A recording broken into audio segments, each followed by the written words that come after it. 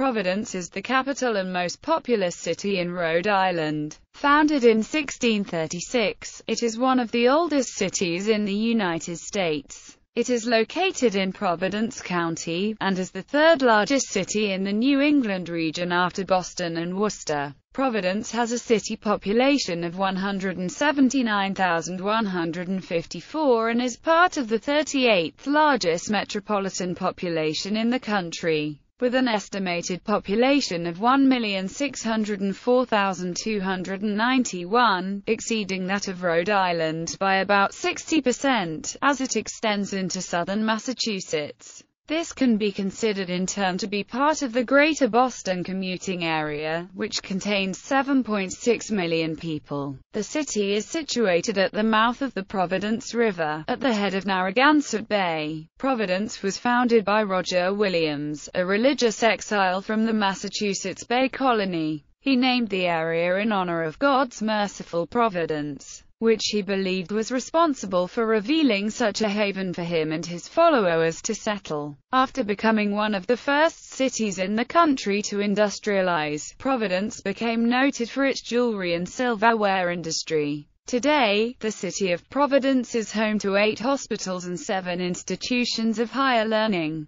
which has shifted the city's economy into service industries, though it still retains significant manufacturing activity. Once nicknamed the Beehive of Industry, Providence began rebranding itself as the Creative Capital in 2009 to emphasize its educational resources and arts community. History. Settlement. The area that is now Providence was first settled in June 1636 by Roger Williams, and was one of the original 13 colonies of the United States. Williams and his company felt compelled to withdraw from Massachusetts Bay Colony. They were greeted by the Narragansetts on rocks near present-day Garneau Street with the greeting, "Watch here, Netop." They sought refuge with the Narragansett tribe at a place on the banks of a salt cove, as the chief of the Narragansett, Canonicus, made them welcome. In 1636, Canonicus gave Williams the large tract of land which became the first nucleus of the colony of Providence Plantation. Williams' Providence soon became a refuge for persecuted religious dissenters, as he himself had been exiled from Massachusetts.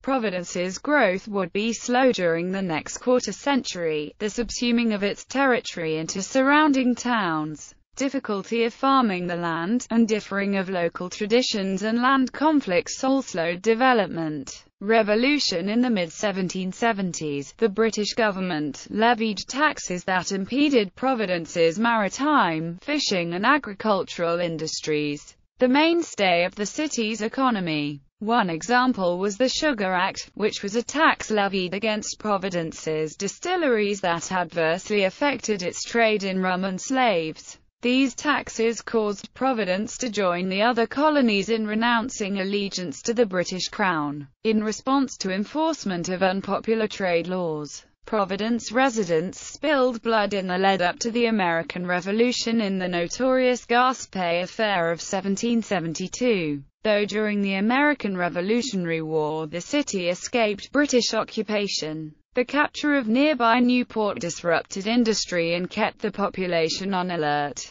Troops were quartered for various campaigns, and Brown University's University Hall was used as a barracks and military hospital. French troops were quartered in the city's market house. After departing from Newport, French troops sent by King Louis XVI and commanded by the Comte de Rochambeau passed through Providence on their way to join the attack against British forces. The march from Newport to Providence was the beginning of a campaign led jointly by Rochambeau and General George Washington in a decisive march that ended with the defeat of General Cornwallis in the Siege of Yorktown at Yorktown, Virginia, and the Battle of the Chesapeake. Incorporation as a city. Following the war, Providence was the country's 9th largest city with 7,614 people. The economy shifted from maritime endeavors to manufacturing, in particular machinery, tools, silverware, jewelry, and textiles.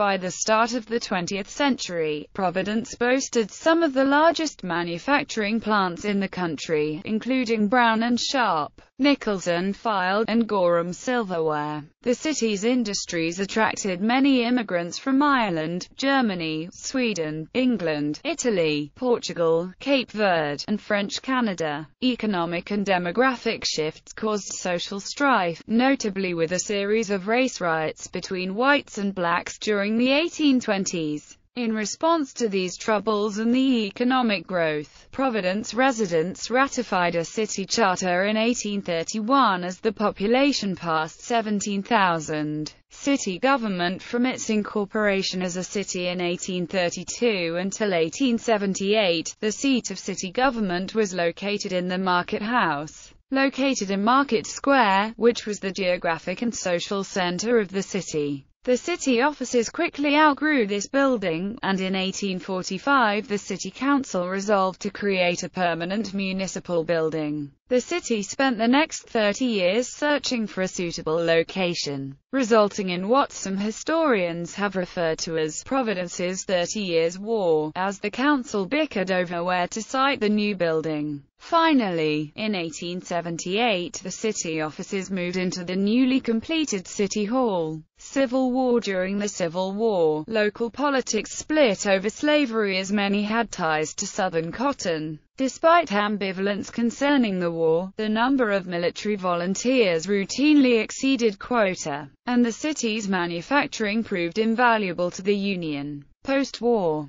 horse car lines covering the city enabled its growth, and Providence thrived with waves of immigrants and land annexations, bringing the population from 54,595 in 1865 to 175,597 by 1900. From the 1890s until around 1951, a Chinatown existed around the Burrell Street and Empire Street neighborhoods, which were raised under controversy for a highway extension. Growth and decline. The city's boom began to wane in the mid-1920s as industries, notably textiles, shut down. Jewelry manufacturing continued to grow, taking up the slack and employing many of the city's new immigrants, coming from Portuguese, Italian, Polish, Lithuanian, and Jewish backgrounds. A number of hospitals also opened. The Great Depression hit the city hard, and Providence's downtown was subsequently flooded by the New England hurricane of 1938. Though the city received a boost from World War II, this ended with the war. The city saw further decline as a result of nationwide trends, with the construction of highways and increased suburbanization. The population would drop by 38% over the next 3 decades. From the 1950s to the 1980s, Providence was a notorious bastion of organized crime. The mafia boss Raymond L.S. Patriarca ruled a vast criminal enterprise. Renaissance. The city's renaissance began in the 1970s. From 1975 until 1982, $606 million of local and national community development funds were invested throughout the city, and the hitherto falling population began to stabilize. In the 1990s, Mayor Vincent "Buddy" Chauncey Jr. showcased the city's strength in arts and pushed for further revitalization, ultimately resulting in the uncovering of the city's natural rivers, relocation of a large section of railroad underground,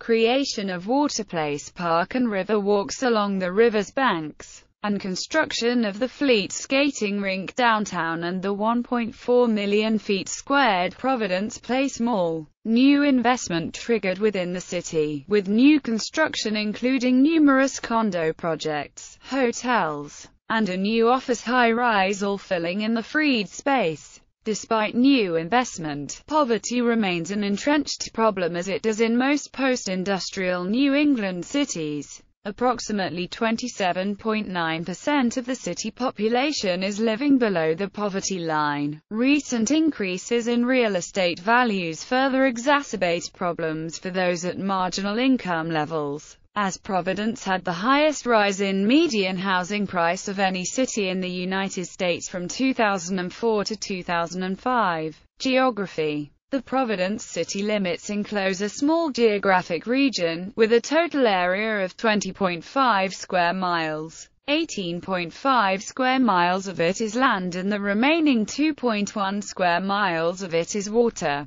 Providence is located at the head of Narragansett Bay, with the Providence River running into the bay through the center of the city, formed by the confluence of the Moshassuck and Woonasquatucket rivers. The Waterplace Park Amphitheater and Riverwalks line the river's banks through downtown. Providence is one of many cities claimed, like Rome, to be founded on 7 hills. The more prominent hills are Constitution Hill, College Hill, and Federal Hill. The other 4 Tocquatin Hill at Fox Point, Smith Hill, Christian Hill at Hoyle Square, and Weybosset Hill at the lower end of Weybosset Street, which was leveled in the early 1880s. Neighborhoods. Providence has 25 official neighborhoods, though these neighborhoods are often grouped together and referred to collectively. The East Side is a region comprising the neighborhoods of Blackstone, Hope, Mount Hope, College Hill, Wayland, and Fox Point. The Jewelry District describes the area enclosed by I-95, the old I-195, and the Providence River. The city has made efforts to rename this area the Knowledge District to reflect the area's newly developing life sciences and technology-based economy. The North End is formed by the combination of the neighborhoods of Charles, Wanskuck, Smith Hill, Elmhurst, and Mount Pleasant.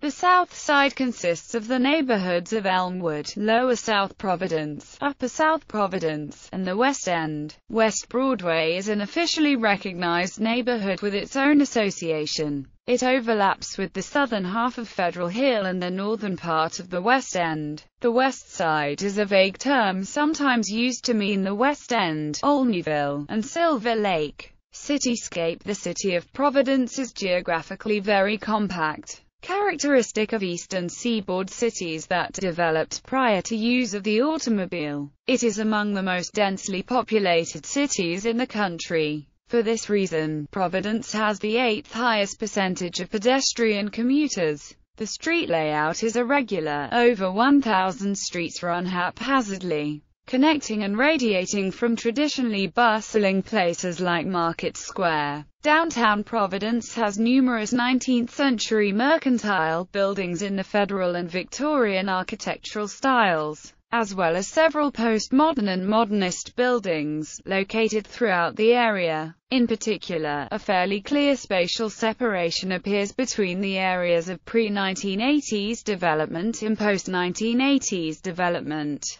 West Exchange Street and Exchange Terrace serve as rough boundaries between the two. The newer area, sometimes called Capitol Center, includes Providence Place Mall, a Westin hotel and the residences at the Westin, G-Tech Corporation, Water Place condominiums, and Water Place Park. The area tends toward newer development, since much of it is land reclaimed in the 1970s from a mass of railroad tracks referred to colloquially as the Chinese Wall. This part of downtown is characterized by open spaces, wide roads, and intense landscaping. The historic part of downtown has many streetscapes that look as they did 80 years ago. Many of the state's tallest buildings are found here. The largest structure, to date, is the Art Deco-styled former Industrial Trust Tower, currently the Bank of America building at 426 feet. By contrast, nearby to it is the second tallest one, Financial Plaza, designed in modern taut skin cladding, constructed a half-century later. In between the two is 50 Kennedy Plaza. The Textron Tower is also a core building to the modest Providence skyline. Downtown is also the home of the Providence Biltmore and Westminster Arcade, the oldest enclosed shopping mall in the U.S., built in 1828.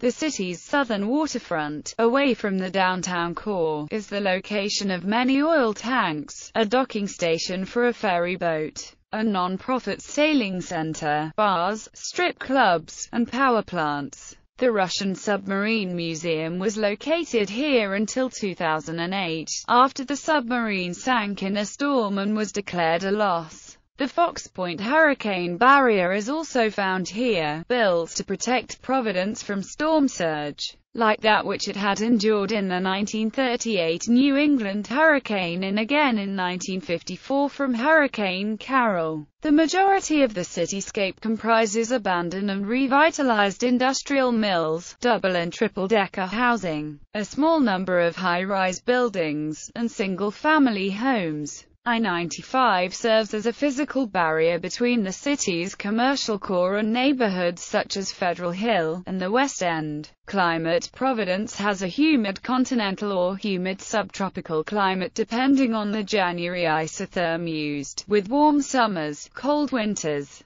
and high humidity year-round. The USDA places the city in hardiness zone 6B, with the suburbs falling in zones 6A-7B. The influence of the Atlantic Ocean keeps Providence, and the rest of the state of Rhode Island, warmer than many inland locales in New England. January is the coldest month with a daily mean of 29.2 degrees Fahrenheit, and low temperatures dropping to 10 degrees Fahrenheit or lower, an average of 11 days per winter, while July is the warmest month with a daily mean of 73.5 degrees Fahrenheit, and highs rising to 90 degrees Fahrenheit or higher, an average of 10 days per summer. Extremes range from minus 17 degrees Fahrenheit on February 9, 1934 to 104 degrees Fahrenheit on August 2, 1975. The record cold daily maximum is 1 degree Fahrenheit on February 5, 1918, while the record warm daily minimum is 80 degrees Fahrenheit on June 6, 1925. Temperature readings of 0 degrees Fahrenheit or lower are uncommon in Providence, and generally occur once every several years.